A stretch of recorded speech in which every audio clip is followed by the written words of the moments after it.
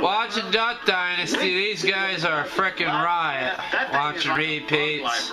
So we're making Larry the Cable Guy's favorite dish, poop lasagna. Now, with closer deception, I thought it was Stouffer's that was poop lasagna. Nope, it's Marie Callender's.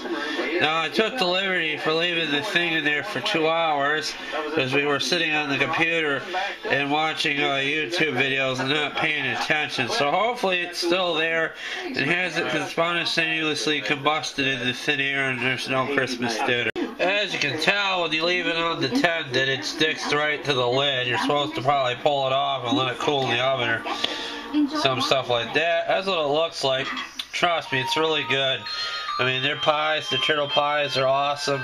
This is really good. And I ate a lot of other stuff. I ate a whole can of Pringles, maybe 2, and some beans and some corn. And so I don't eat much of this, and this will be tomorrow's dinner too, because that's the way we fly here, guys. We fly blind and eat whatever we can get our hands on. So, hope you have a Merry Christmas, and it's going to be a fun morning after eating this. Take care, guys.